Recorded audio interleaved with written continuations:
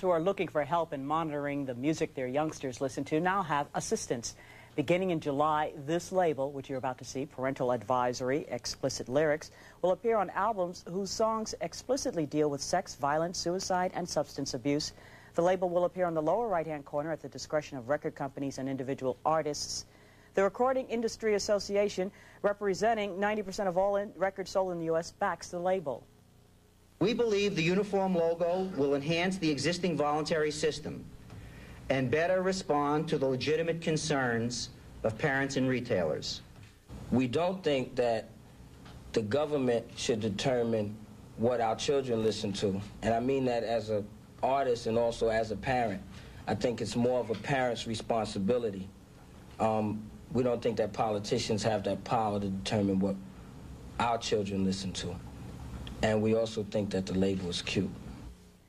The Recording Industry Association represents the big music companies like CBS, MCA, and Warner Brothers, but a lot of objectionable material is released by small, independent companies.